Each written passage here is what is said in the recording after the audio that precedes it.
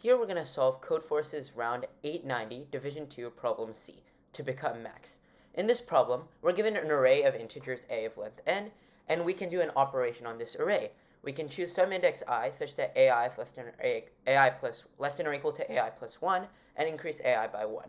And we have to find the maximum possible value of the maximum of this array after performing this operation at most k times. In the input, we're given bounds on these values for n and k. We have up to 100 test cases, and our value for n can be between 2 and 1,000, while k can go up to 10 to the power of 8. And here we have to output the answer to this problem, simply the max of all maxes of the array. Now let's solve this problem. We have n less than or equal to 1,000, and k less than or equal to 10 to the 8th. Immediately, this implies that with k, we want to do some logarithmic or constant time operation. So let's see if we can write a checking function for our maximum value that can run in logarithmic or constant time based on k. So let's just see if we can check for some max m in constant or logarithmic time. In this case, consider two indexes I and j. So we'll consider only the elements between these two indexes, i.e. the elements between ai all the way to aj. So let's see if our max is possible within this range, and we can check for every pair of indexes like this and get our answer. So to see if this range works, what can we do? Here we'll have two conditions. One is that we'll need our number of moves that we can do to be greater than or equal to each of the individual differences we have, which is m minus ai plus m minus ai plus 1 minus 1, because we only need our element after ai to be 1 less than m, not anything greater than that. And so on, all the way to m minus aj minus j minus I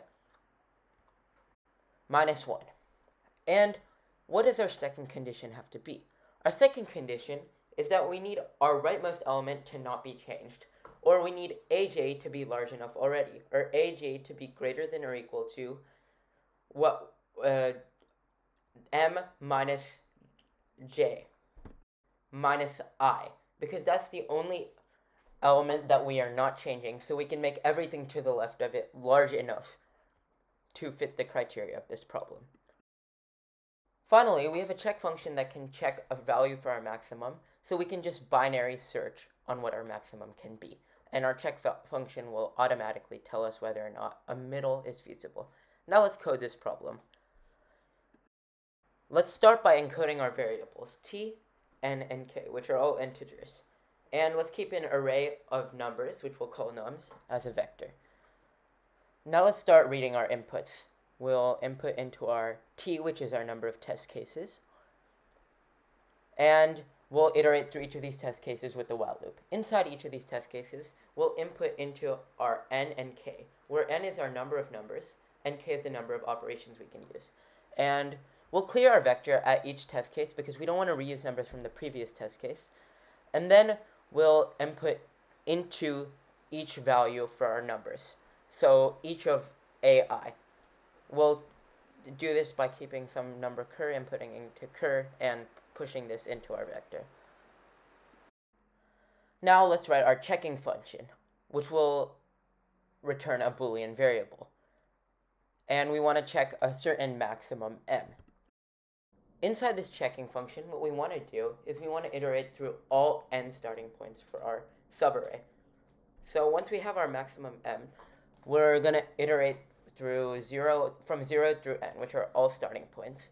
And inside of each of these loops, with each of these starting points, we can just iterate through current endpoints. So we'll have a certain number of moves left, which will keep going as we shift from endpoint to endpoint. And our max necessary, or the number of moves we need to make, will initially be m, but as we go to the next step, we'll decrement this by 1. Now let's iterate through endpoints. So let's check our current endpoint. If our current number is greater than or equal to what we need, then we'll return true. Otherwise, we'll decrement our number of moves, and our necessary will be decremented by 1 as well. But if we have less than 0 moves left after this, we'll break out of this loop. And finally, we'll return false if none of our start and end points work. Now we can write our binary search function.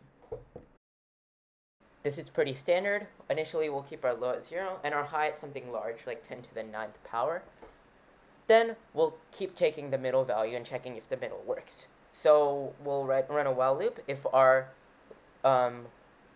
middle number, which is our low plus high plus 1 over 2 as an integer, is checked or works, then we'll move our left endpoint over to the middle, as our smallest possible answer will be the middle value. Otherwise, we'll move our right endpoint to middle minus 1, because middle cannot work. So our answer must be in the range low to middle minus 1. And then we'll return low at the end, because at this point, our lower bound will be equal to our higher bound. Finally, let's output our answer to this problem. To do this, all we need to do is just print out the value the binary search returned, and we'll print out an end line. Let's check this with the given input.